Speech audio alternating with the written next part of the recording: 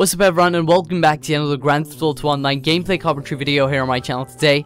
This is iCrazyTeddy, and we've actually got some really exciting, intriguing and interesting topics to go through in this video. Most importantly, the future of Grand Theft Auto Online, content updates and DLCs. And I came up with a really awesome theory that I think you guys are going to love to hear. Some of you might have already thought of this, but I think it is kind of obvious if you are a general GTA Online user. So with that said, be sure to press that like button on this video for your free fucking pancake, and subscribe to my channel for your daily dose of GTA 5 content as always. Before we begin, I would just like to mention that it's been around about 62 to 63 days since we've actually seen the last GTA Online DLC. Yes, as GTA Online users, we're normally used to actually getting a DLC as well as some sort of featured playlist every 30 days or so, but it's been over 2 months and it's really a painful wait for most of us as GTA Online users, as we do play the game frequently and just enjoy having fun with our friends. What DLC does is simply brings a breath of fresh air to the community.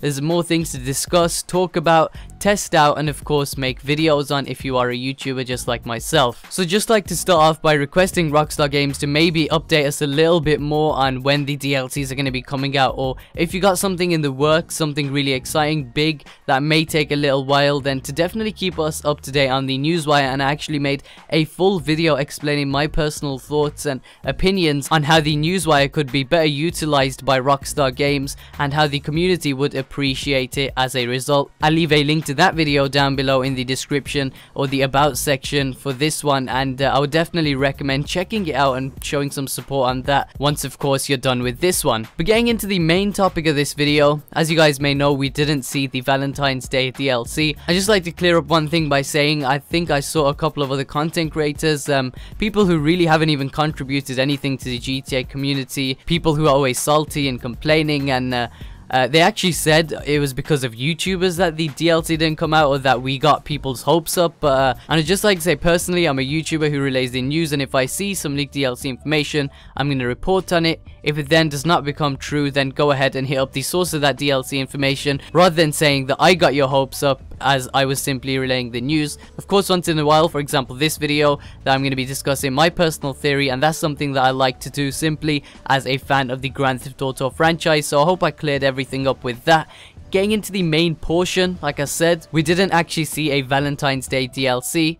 We also didn't see a Halloween update. Halloween for most of us is a really important festival or holiday, and to think that GTA Online didn't get anything for Halloween is kind of disheartening, as we've seen other games get updates, and I think Rockstar Games could have did a great job had they put their mind to it. Of course, at the time they may have been busy, which gets me to my theory that if we didn't see a Valentine's this year, but we did see one last year, does that mean that there's going to be other celebrations that Rockstar Games are going to be including this year that they didn't include the year previously? So of course that works vice versa. I know a lot of people last year during St. Patrick's Day, we saw some DLC leaks, and we also saw a couple things. We've seen lots of DLC and content leaks of actual stuff that's never made it to Grand Theft Auto Online or the GTA 5 game. Maybe Rockstar Games are saving it up for some special DLC scattered across the year.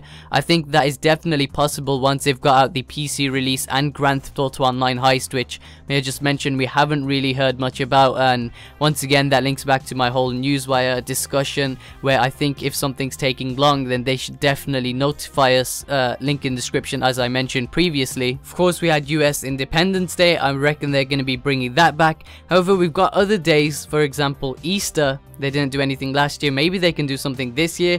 March 17th, which isn't too far away. St. Patrick's Day, as I mentioned before. We've got Labor Day on September the 1st, October the 31st. We've got Halloween. November the 5th, we've got Guy Fawkes Day. And November the 11th, Veterans Day, which has had so many DLC leaks and bits of content that we've actually seen that would fit perfectly for Veterans Day, that of course I would love to see coming to Grand Theft Auto Online. So let me know down below in the comment section what your thoughts on this. If you guys share and agree with my standpoint to the fact that Rockstar Games should be updating us on DLC content, as well as letting us know when the DLCs are coming out with an exact date. And of course, if anything's taking long, if a certain part of the DLC is not finished, or they're experiencing some technical difficulties while launching it, to definitely keep us updated. So be sure to definitely show your support on this video with a like rating. If you are new to my channel, I actually do upload 2 GTA 5 videos every single day, whether it's funny moments, DLC information, custom job showcase, live commentaries, videos with friends, and so much more. Be sure to subscribe and join Team Teddy. We are around about 10,000 subscribers away from 500k. You guys already know what's happening for 500k.